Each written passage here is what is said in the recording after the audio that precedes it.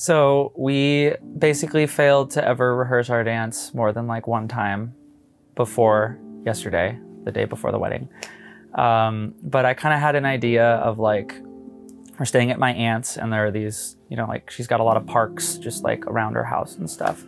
So I just had an idea that like, we can just go out to the park, we'll just rehearse the song a whole bunch of times. We went down at about midnight, stayed out there until about 1:30 in the morning, just dancing. It was a lot of fun.